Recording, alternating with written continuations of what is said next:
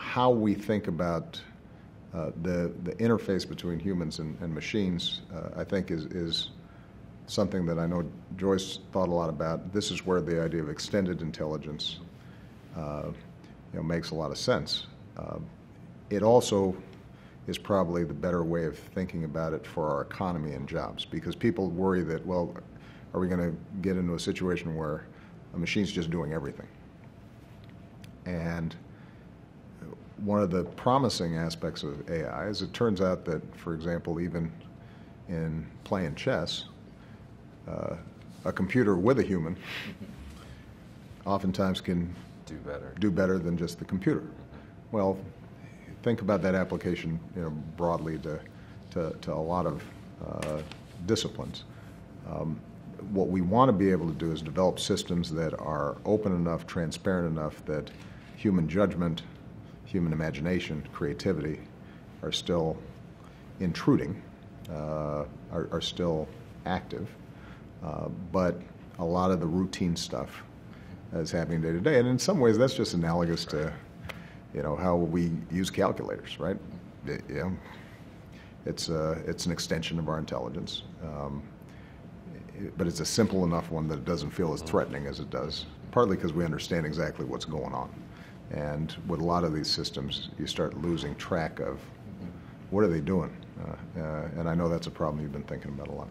For us to be successful in these areas, we really have to think through the economic implications, because most people aren't spending a lot of time right now worrying about singularity. They are worrying about, wow, is my job going to be replaced by a machine? And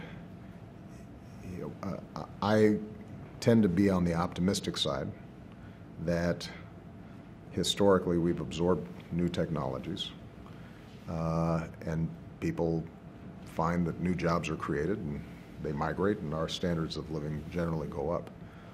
I do think that we may be in a slightly different period now simply because of the pervasive applicability of AI and other technologies, where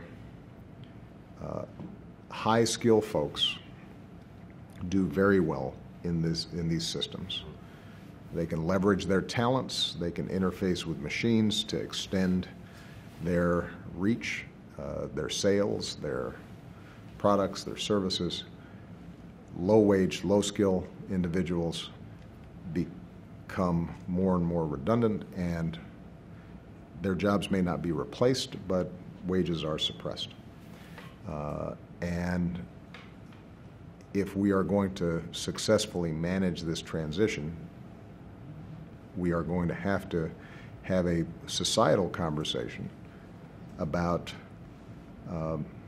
how do we manage that? How are we training and ensuring the economy is inclusive?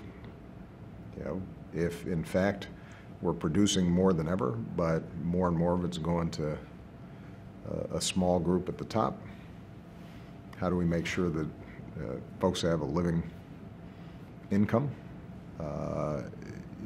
What does it mean in terms of us supporting things like the arts or culture, or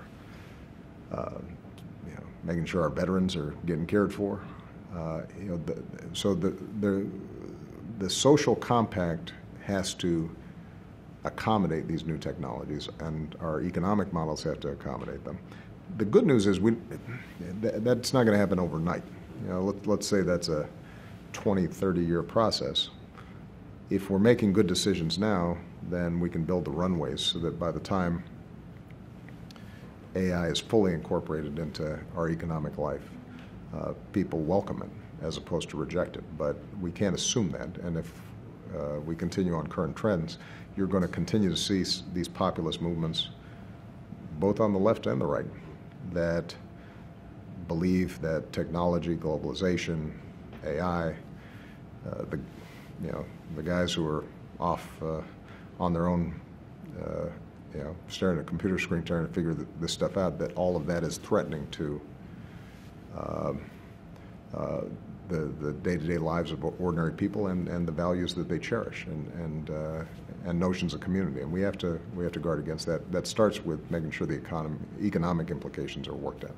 It's actually, though, non-intuitive which jobs get displaced, because I would bet that if you had a computer that understood the medical system and was very good at diagnostics, the resident nurse or the pharmacist is the least likely to be and maybe the amount of school they have to go to is just a community college instead of medical school. And my rule of thumb is if the person looks like they're doing work that a robot or an AI could do, they're going to be more likely to displace. And there's actually a very high level jobs, maybe some categories of lawyers or auditors that might disappear, whereas a lot of the service businesses, the arts, I think that things that involve things that computers just aren't well suited for.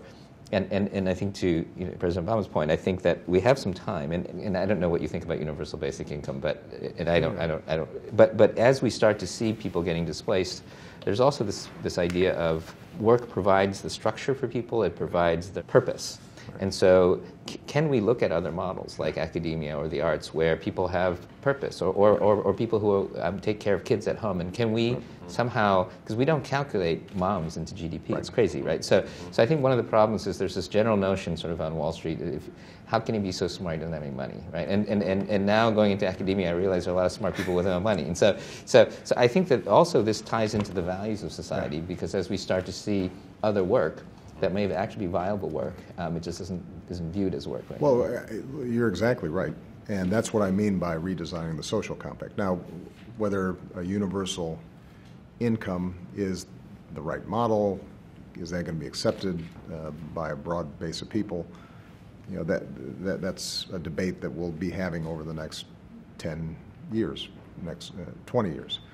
And you're also right that the jobs that are going to be displaced by AI are not just low-skill service jobs. They might be high-skilled jobs, but ones that are repeatable and computers can do. What is indisputable, though, is that as AI gets further incorporated and the society potentially gets wealthier, that the link between production and distribution, how much you work and how much you make, gets further and further attenuated because the computers are doing a lot of the work. And as a consequence, we then have to make some tougher decisions. We already had this problem. It's not as hypercharged as it's going to be. We underpay teachers despite the fact that that's a really hard job that's really hard for a computer to do well, to replace a really good teacher.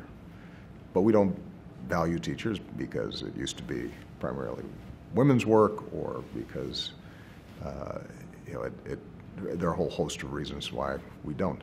For us to re-examine what we value, what we collectively are willing to pay for, whether it's teachers, nurses, caregivers, moms, dads who stay at home, artists, all the things that are incredibly valuable to us, but right now don't rank high on the totem pole.